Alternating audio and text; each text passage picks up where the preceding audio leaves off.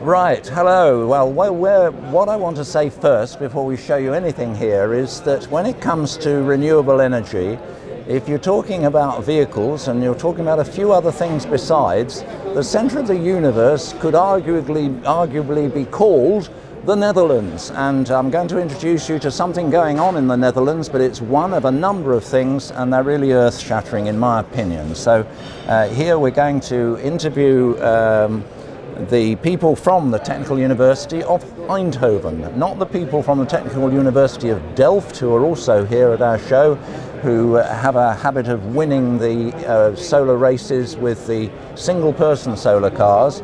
But this is something, in a sense, a little closer to the real world, because this vehicle takes 4 people, and it has also won prizes in the category for just that. So could you just explain to us a little bit about the vehicle and what it was that you competed in? Well, this is the vehicle we competed in the World Solar Challenge in Australia in 2015. And the thing is that this is a vehicle, a solar-powered vehicle, that can actually fit 4 persons in it. And that's what makes it unique compared to other solar cars we've seen. So we compete in the World Solar Challenge in a multiple seater class, and in that case you don't only get judged on speed, but also how many persons you're going to take with you, and how practical is your car, so how easily can you get in, do you have a car radio, oh, right. They rate that. Navigation system, and actually this car also have a license plate, so we can just drive on the Dutch roads, and that's what makes it really different from all the solar cars people have seen. Yes, and that's what makes us unique. Okay, let's ask a little bit of technology and then a bit more broadly.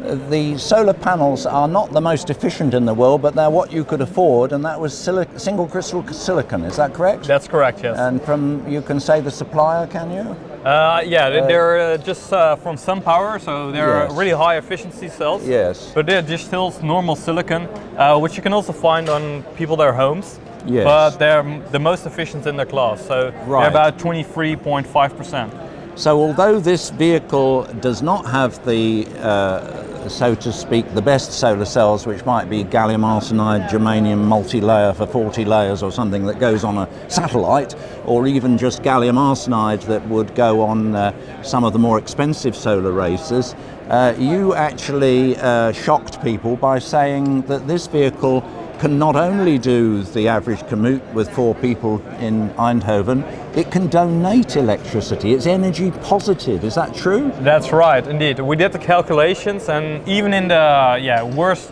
month of the year in the Netherlands, which is December, you can still drive 40 kilometers on just the sun in a day.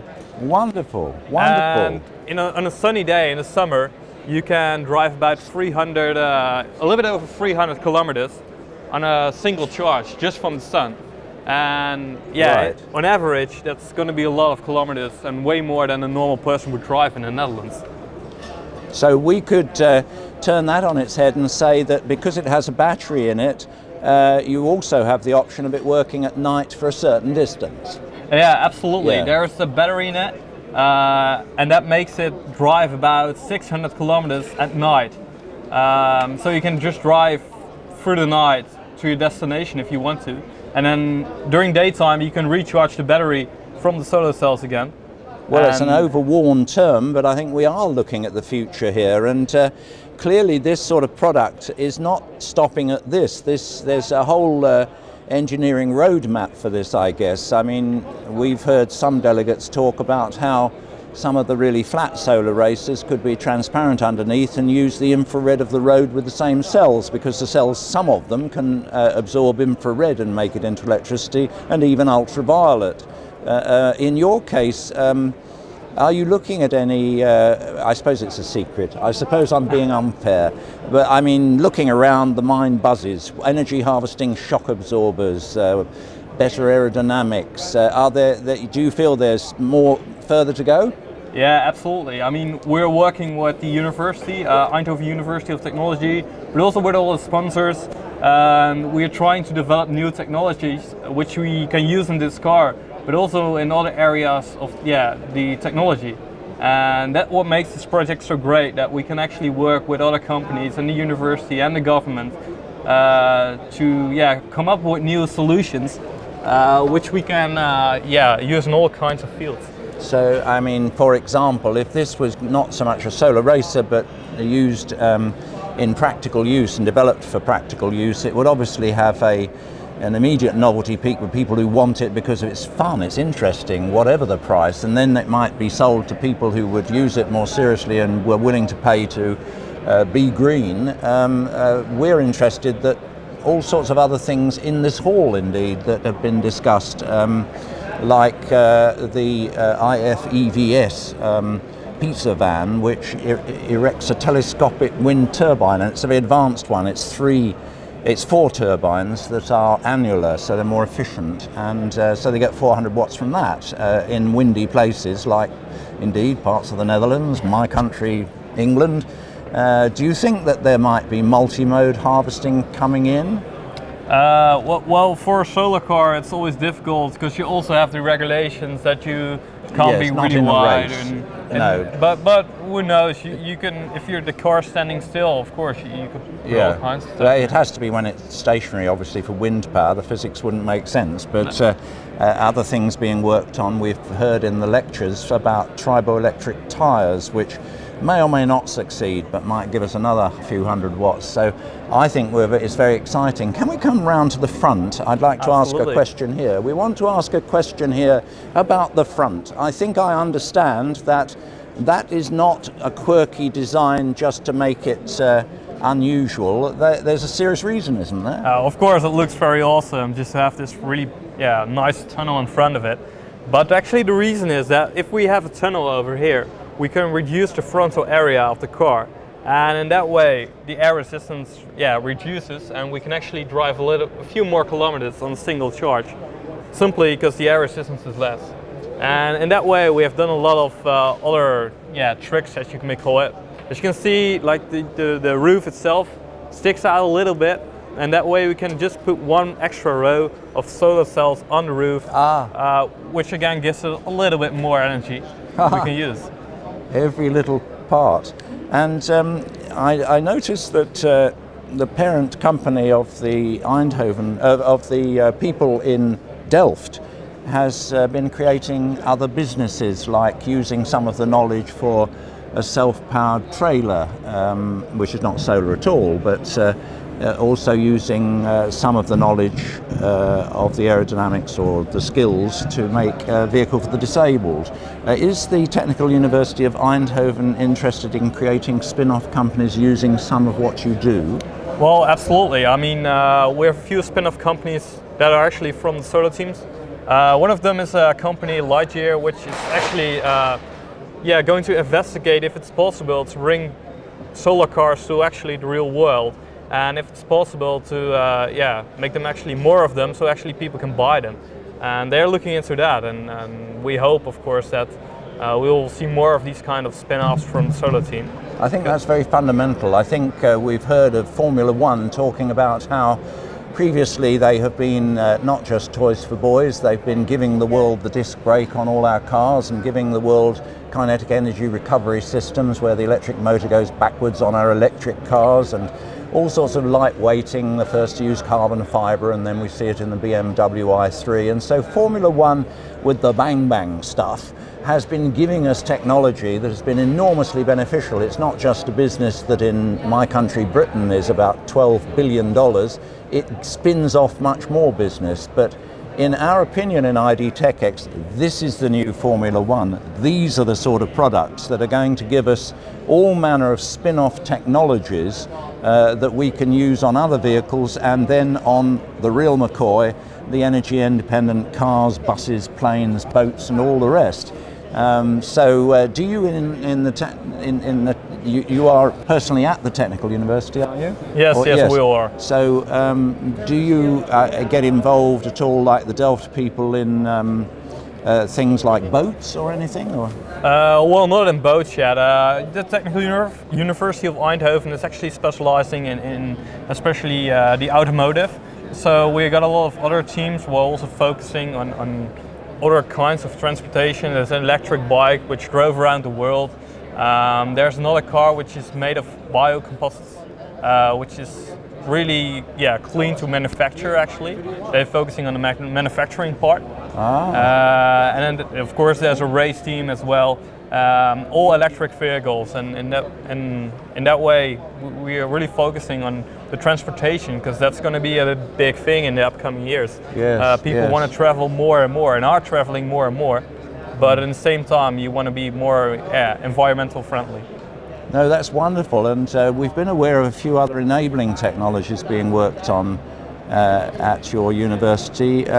Some time ago there was work reported on not just regenerative shock absorbers creating electricity, but actually a total regenerative suspension. Are you aware of whether that work is continuing at the university? Yeah, absolutely. We got a whole group actually. We're focusing on that, on linear motors, and also in suspensions, and to see not only to improve driver comfort, but also in generating more electricity for which you can use to actually drive. Right, so that's a bit like Levant Power, the spin-off of MIT, which has all along said it's one thing to just have shock absorbers, which on a bus or a train could give you 10 kilowatts, but if you use that electricity to create active suspension and you get a much better ride, people will buy new cars, if only because they can get over the speed bumps without you even knowing it. And indeed you save a lot of energy if the vehicle isn't lurching about all over the place. So it's quite significant that some people like Tufts University and the rest seem to be working just on energy harvesting shock absorbers, but your university and Levant Power in America are working on something far more ambitious, which is a total suspension, which gives all multiple benefits that you don't get just from a shock absorber producing some electricity. Do you have an interest at all in structural electronics? I mean, another dream would be like the bodywork of a car is being experimentally made into supercapacitor. So whereas at the moment no way you'd use a supercapacitor, it'd be far too big, far too heavy, you might perhaps move towards that. This is very speculative. If you did what Vanderbilt University is doing, Imperial College London with Volvo, and the Technical University of Queensland in Australia, with structural electronics, where maybe even the battery, although the trouble is even solid state batteries swell and shrink, so they're going to be in bodywork anytime soon. But do you think there's potential for hiding away your battery more cleverly, shall we put it that way? Well, of course. I mean, it's really a developing market, and a lot of new technologies are arising here. And one of the things is, if people are accepting it more and it looks better, it gets easier to the market. So if we can reduce the size and for example, also solar cells, if we can put them somewhere else, people don't see it anymore. It's going to be easier to adopt the technology, actually. And the same goes for making the batteries, smaller, more distributed. Yes. That always helps to make the technology come to the market faster. Perhaps you need to split in two in a way, because the actual race rules, when you're in racing, you're inhibited from doing many things. You couldn't, even if you could afford it, put gallium arsenide everywhere. The old rules used to restrict how much, so trying to have a level playing field, and so on. And if you're unusually small, they'll make you carry weights like a jockey so you don't get the advantage of being very small and light, and so on. But in a different world, the real world of having things that could be sold, presumably you could look at things like solar glass. We've just done a report on solar glass, so that could be making electricity presumably, although the race rules might not let you. Every little bit helps, as they say. Does that make sense or not? Well, absolutely. I mean, the efficiency will always be less than just a normal solar cell, of course. But if we can get the price down far enough, it's going to be interesting anyway. So it's all a thing of how much does it cost, and if you can reduce the cost, it's going to be interesting. Yes, absolutely. It's an interesting thing too that we think, we're not alone in this, that we're just listening to what people say who run cities and so on all over the world. They're increasingly deliberately making it more difficult for cars. I mean, in London, a typical city, it can have over 10% of the space is car parking, which is ludicrous, and that cars are used only 3% of the time, and that causes the enormous car parking space, but it also causes traffic jams when they are used. And so there's a move, and there's a machine elsewhere here that's more a sort of squared off, very glassy product that's called an e-taxi, but it's thought that within towns, whether they're autonomous or not, they will be banning private cars. And then as you get to them to and from places, you will a thing like an autonomous taxi is wonderful, because you young people, you don't want to do that, you want to do this non-stop. Absolutely. Non-stop. And so in that world, you want to sit in your taxi facing each other maybe, and you probably don't want to share it with anyone else, but there's an issue there. But those sort of products are actually somewhat reminiscent of this, because they're fairly squared off. They take several people, and they could even alternate between being a taxi and a bus. It's all being reinvented, isn't it? So in my opinion, a lot of this is not just relevant to a private car, it's relevant to a taxi that merges with a car, that merges with a bus, and is people can get on it much faster because of different advances in geometry. So you say you do look at other things. You have in your organisation an automotive objective. You do look at taxis and buses and things? Well, absolutely. I mean, you see a transformation in transportation, actually. Yes. I mean, the self-driving car is going to be there, and Yes. it's going to not only make the car look different, and Yes. it's also going to be, I don't know if everyone's going to own a car anymore. Probably not. You're going to Yes. share it with other people, and this is Yes. just because of the new technology that we are Yes. seeing.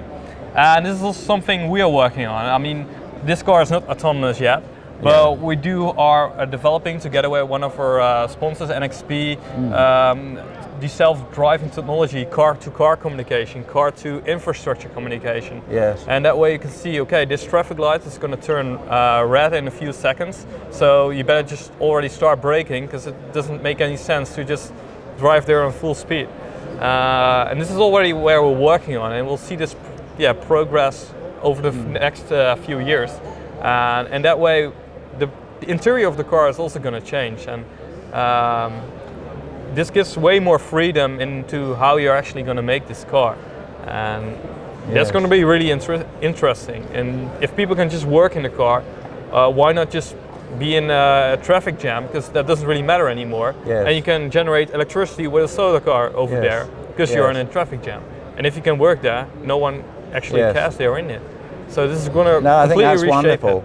I think just as we see some huge car companies, automotive companies, are in denial, really. They do some nominal electric vehicles, maybe the odd hybrid, maybe the odd pure electric one, but they're really in denial, and they're heading for a brick wall. They're in serious trouble when the tipping points come.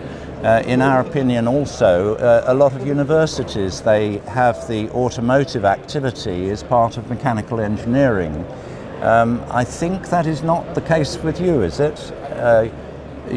Some universities now have said no, properly it's part of electrical engineering.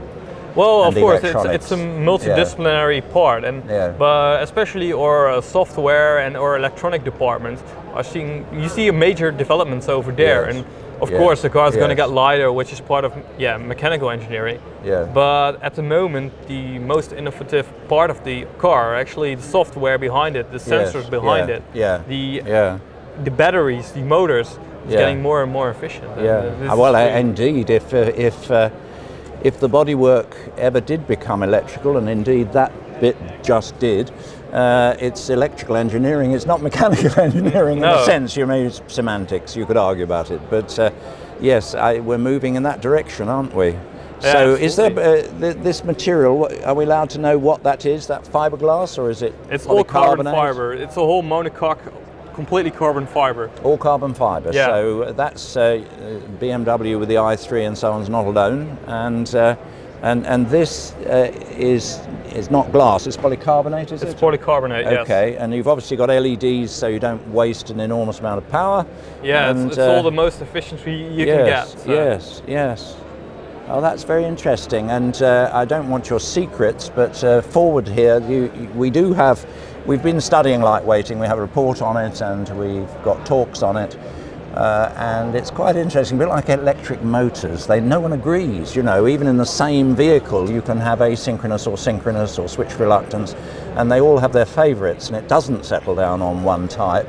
First of all, what type of motor do you have? Is it permanent magnet? It's a permanent magnet. Yeah. It's a brushless DC machine. Yeah. It's actually integrated into the wheel, so we don't have any transmission, which would add weight, but also moving parts, which is unreliable again. So we should properly call that an in-wheel motor or a near-wheel motor? It's really an in-wheel motor. It's the motor, and around the motor there's the tire.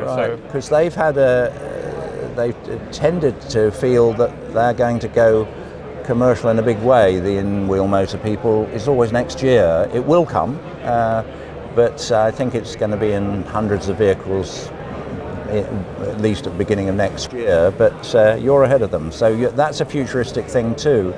And I suppose if you did a commercial version, not for a racing version, that would give you the option of vectored steering and vectored traction. Absolutely. At this moment we just have an electronic differential because we only use 2 motors, so in the front wheels.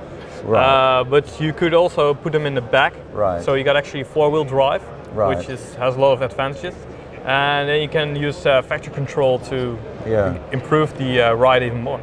So we've seen a trend with all forms of hybrid powertrain and pure electric powertrain to go from 1 motor to 2, sometimes 3, sometimes 4, and you're within that world, indeed. And we absolutely believe it goes to 4-wheel drive because that's just the most efficient.